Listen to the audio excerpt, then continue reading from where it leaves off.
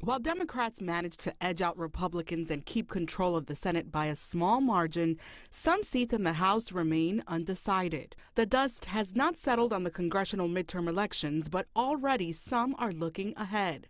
Senate Majority Leader Charles Schumer says he's happy to stay at the helm of Congress and believes part of the reason Democrats got more Senate support has to do with former President Trump's influence on the Republican Party. They said, what's going on here?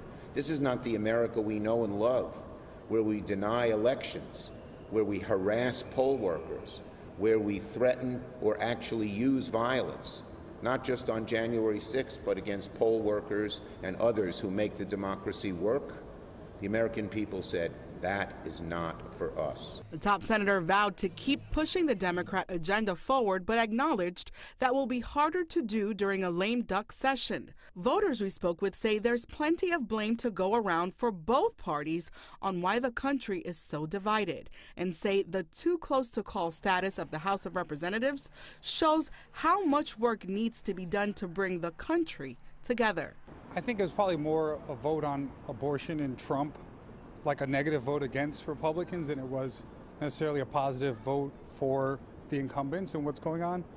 I think people in the country are still very unhappy with where the country's at, with the economy, with inflation. On his part, President Biden has expressed willingness to work with Republicans during the final 2 years of his administration. Regardless of what the final tally showed, I'm prepared to work with Republicans. Voters say they hope those are not just words. Gridlock is one of the biggest issues that our country faces, and if we can just move past that and figure out how to unite as one and sort of listen to each other, and I think that'll be the best thing forward for New Yorkers because we're all on the same team here. I feel like now everything's taken so personally, and there's like a lot of animosity between sides, and if we just try to find common ground, I think that's far more effective in the long run, especially than just fighting with each other.